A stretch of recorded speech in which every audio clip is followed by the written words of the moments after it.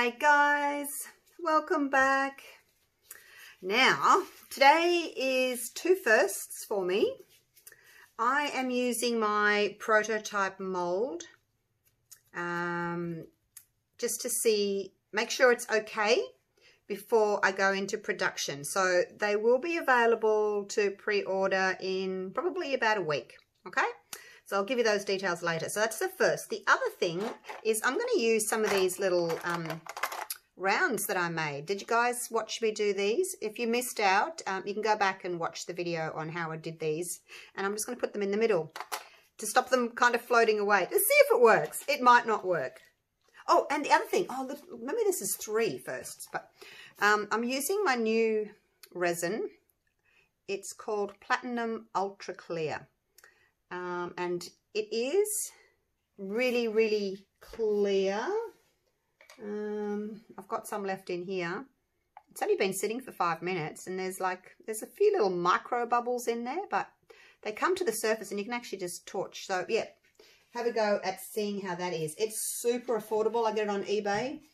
6 litres is only $150, and that includes delivery. So if it works, fantastic. It is heat resistant to 67 degrees Celsius. Right. Because I've got a blue mold here, they're not gonna come in blue. They're gonna be like a white or off-white color when I do get them manufactured. But as I said, it's just the prototype. So blue, this is Artisue Sapphire. Gorgeous color. And then we've got this Kermit. It's a lime from Fairy Dust.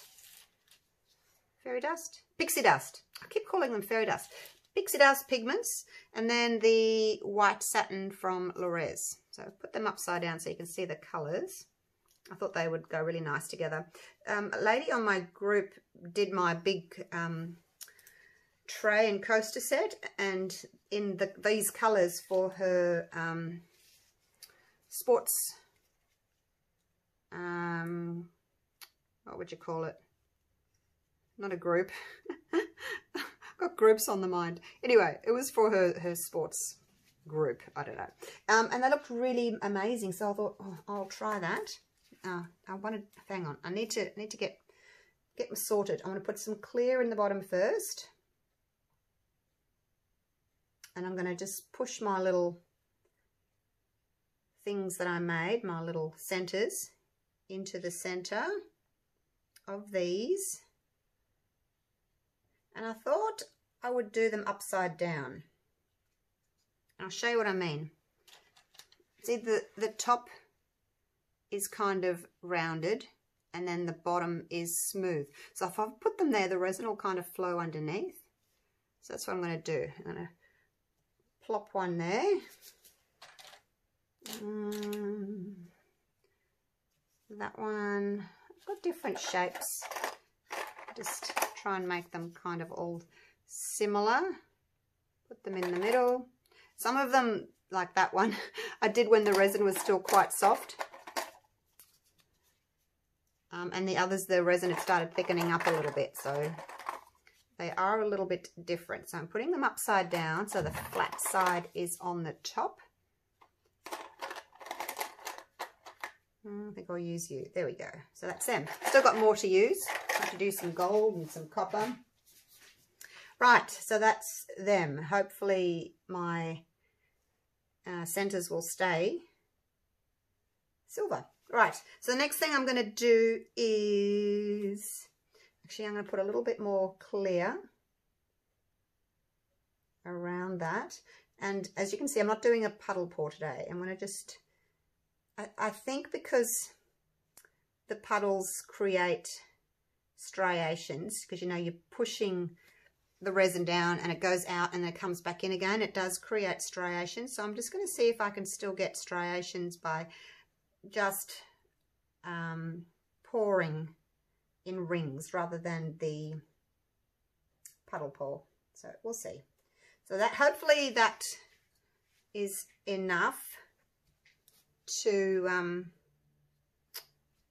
keep the resin from flowing over the top. Again, I don't know if it will be.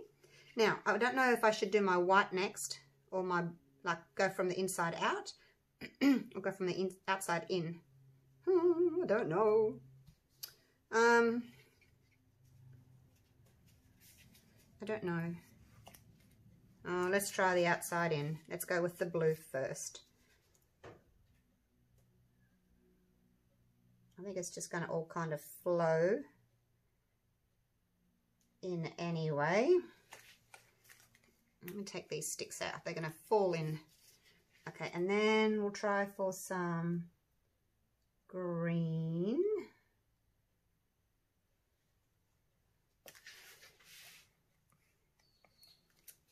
And then the white.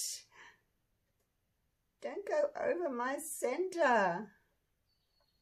Am I full yet? I think I made up too much resin. I made up, now I'm going to try the other way with this one. The white, oh no! No! I've poured on top of it. Well, that's not good, is it? Let's just wipe it off. Couldn't do that if it was loose silver leaf, hey? Okay, so maybe that's not a good idea. All right, let's try it. I'll go a little bit more. Oh dear. My cup's full, you see. That's why it doesn't want to pour properly. We'll go around with the white first. And then we'll go a little bit of green. And then it's a bit messy. That's not like me. I like being more organized. Okay, I don't think I like that. Let's go back to the original way. Let's go back to the original way of blue around the outside. And I think because the resin moves so fast, it's a good idea to do each one before it all kind of fills in, you know, rather than do blue around all of them and then the green around all of them. I just think that we might have to just do it that way. Oh, look at the white. That's pretty cool, isn't it? All right, let's try one with, oh, I don't know. I was going to say kind of pour on top. Let's pour on top of that blue, half on top and half next to it. And then with the white, half on top of that and half next to it.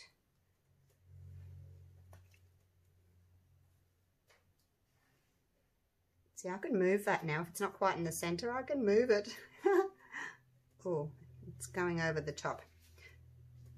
I'm going to also have to be careful not to fill it up too much, that it is going to go over the top. This is interesting, this one.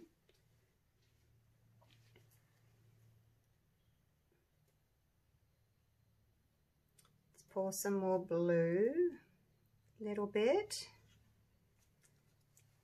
I can't remember what I did with that one now. And then we'll go on the inside, try and be a little bit neater.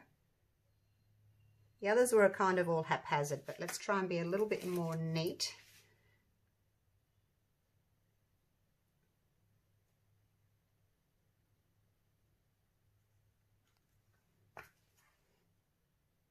Move you into the middle.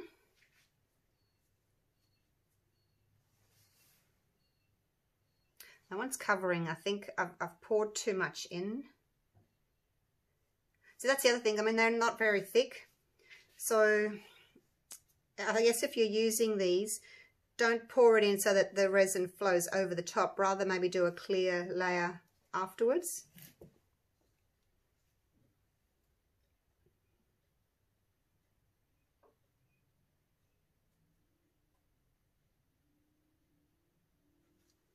Just so that they're not too full, you know what I mean?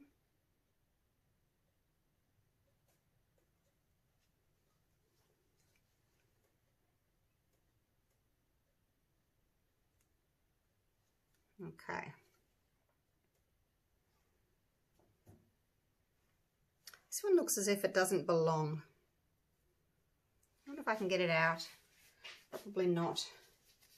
And then this one's overflowing.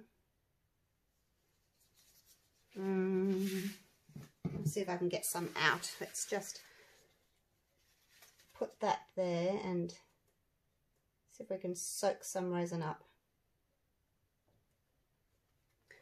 Not really. Oh dear. That one's just not working. I put too much in it. I wonder if I can...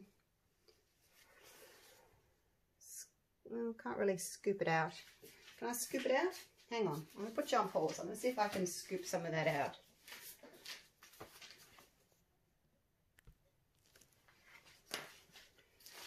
I took the little center out and took a little bit of resin out, and it was actually doing this little cool swirly thing, and I thought, I really like that. So let's do a little cute swirly thing. See what happens. Just move that white around a little bit. I like it. Now, they're all a bit different, aren't they? Well, some of them are. I wonder if I can put that back in there now. Still got some resin left. I wonder how it would, I might even try with maybe a bloom and see how this reacts as a bloom. All right, let's torch.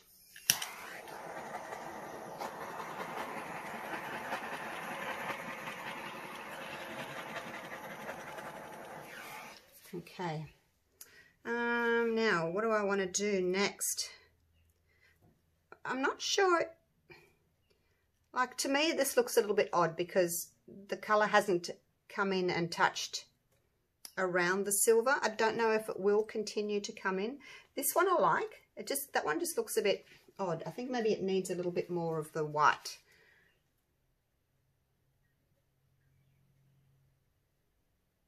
Not to overflow that center, but just to kind of ground it a little bit so it looks as if it belongs there.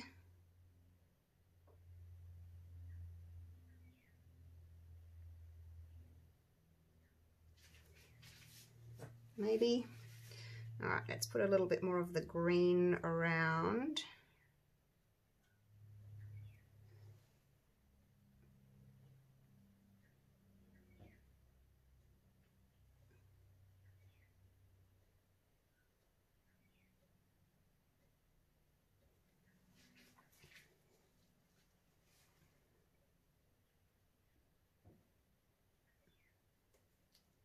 That one just needs a little bit more. All right, we'll have to see what happens.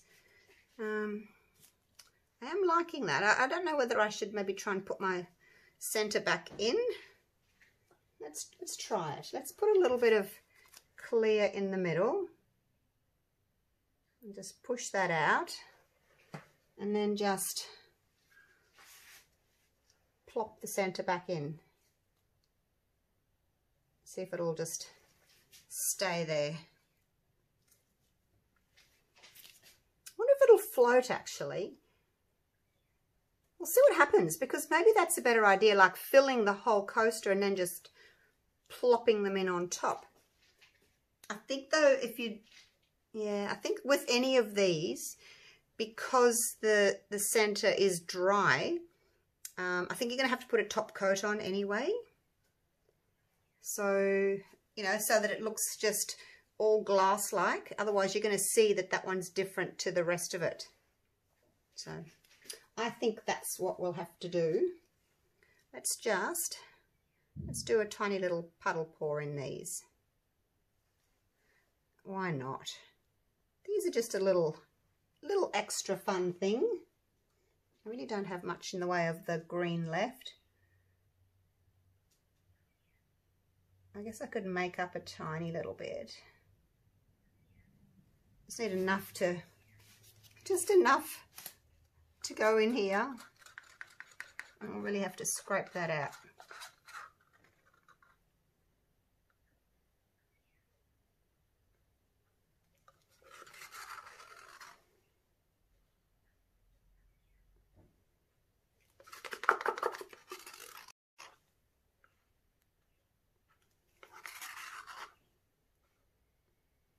Okay, that's that one.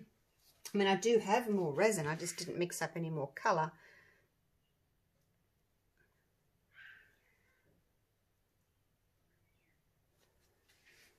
And some clear just to fill it up. Push it all along and see what that does. I'll put a little bit more in. So I've still got, I've actually still got 1 cup of resin left because I didn't fill these all the way. So, which means I'm going to have to get set up and try a 3D flower with this leftover resin just to see how it goes. Alright, all those are, they're looking good. Even this one. Yeah, he's looking good too. So we'll see how that goes. I guess, I mean, the whole reason for me doing these was not really to do a second coat, because you could always do your first coat and then with your second coat then you put your gold leaf in and you're clear. So it's not really saving me anything, is it? I'm still having to do 2 coats. So I don't know, it's probably not such a wonderful idea, but look, it was fun to do. All right, I'll leave it there. I'll come back and show you what it's done in about half an hour. Hopefully these have kind of filled in a little bit. And we'll see what's happening. I'm going to get it set up for my 3D flower. Hey guys, it's been about an hour. I used up the leftover resin to make my 3D flowers. So I won't know how they're going to go until tomorrow, but look at these weird little effects that's going on. Like, I've seen other people get these and gone, oh, how did they do that? Because I never used to get that. See, they kind of those, I don't know, pillowy, cloudy, puffy type things. You know, instead of normal striations, which are straight, they're really weird. I don't know whether I like them or if I don't like them, but it looks as if they've kind of all closed in around those silver centers. What are these little guys doing? Very strange. Anyway, I won't video it, but I'll put a clear coat on just because I have to, because of the silver centers. And we'll unmold tomorrow. Okay, so see you then.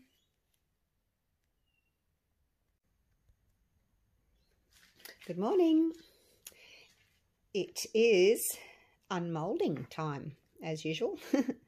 Now I can see this one's got a little bit of runoff there, so when I take it out I'll just slice that edge off with my little knife there. The others, no, the others don't seem to have any runoff. I must have just poured that one a little bit too thick. Right, it's really unusual, this this type of striation that I've got. I don't know whether it's from the mica that I used, or if it's from, oh, that popped out nicely, or if it's from the resin, because this is a new resin. Now, carefully, you should not, no, do not do that towards yourself, because if you slip, you'll cut yourself. Actually, I won't do that. I'll get my clippers, hang on. Clippers. I get these flashes in my mind of things that are going to happen. And I think, okay, let's not do the knife. Have you ever done that? Like, you've got sort of this image in your mind of, yep, she's going to cut herself. No, I don't know. Right, so that's much easier and much safer. So there we go, little cuticle clippers. And then if you need to, you can just sand the edges with a nail file or emery board. So this was the one that I swirled. But look, the center, like it doesn't look as if it's been added separately, does it?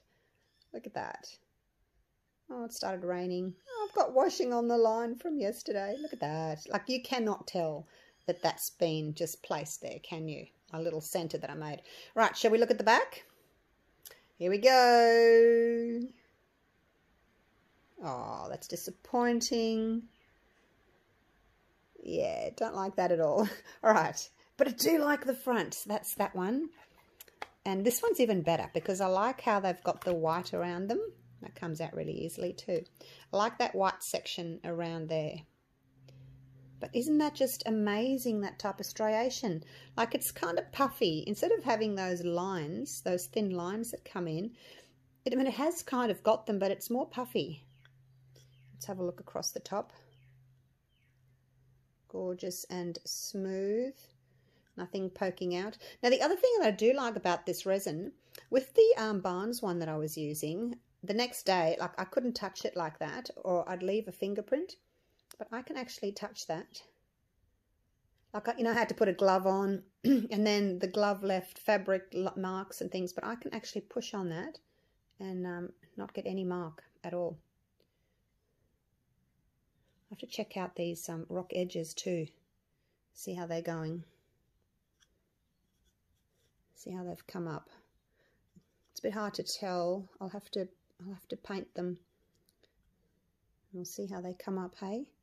Being my prototype, because this is how all the molds will turn out, but I'll paint them and then I'll show you. Right, let's have a look at the back. Oh, okay, well that's better than this one, probably because I swirled that one, hey. That's pretty cool. Look at the white. That's pretty cool.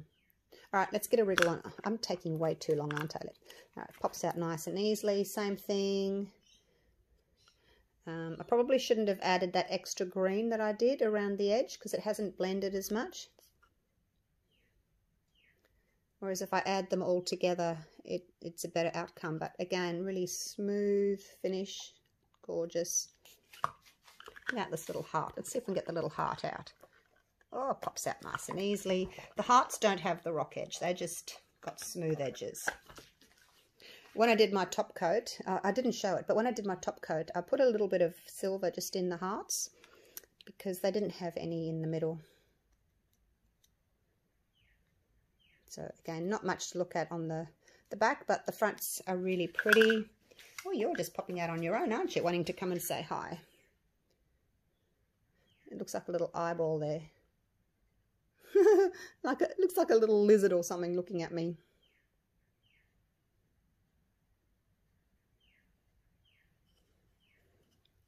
Alright, yeah, you can't really pick up the rock edges.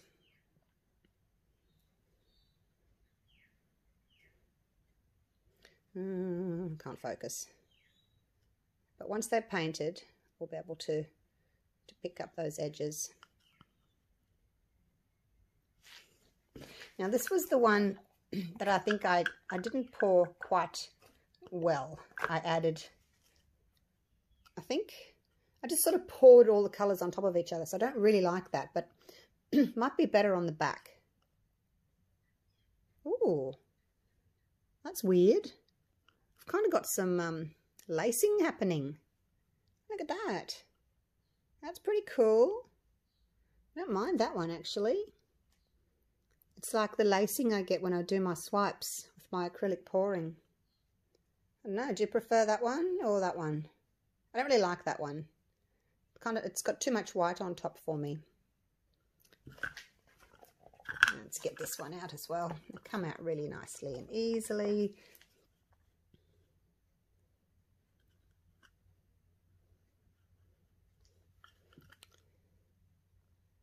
So the more white is on top of this one, and this one more white on the bottom. So there we go. I'll set them up for a photo shoot. I'll paint the edges with silver. I do have a new Deco Color silver pen, so I haven't used that yet, so I'll try that. I'll see you shortly. Thanks for watching, you guys. Love you all.